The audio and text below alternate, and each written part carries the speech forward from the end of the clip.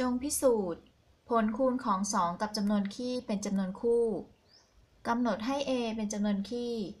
b เป็นจำนวนคู่ต้องการพิสูจน์ว่า2คูณ a เท่ากับ b จำนวนคี่สามารถเขียนให้อยู่ในรูปของ 2n บวก 1 ได้เมื่อ n เป็นจำนวนเต็มใดๆและจำนวนคู่สามารถเขียนให้อยู่ในรูปของ 2m ได้เมื่อ n เป็นจำนวนเต็มใดๆเราแทนค่า a ด้วยรูปของ 2n บวก 1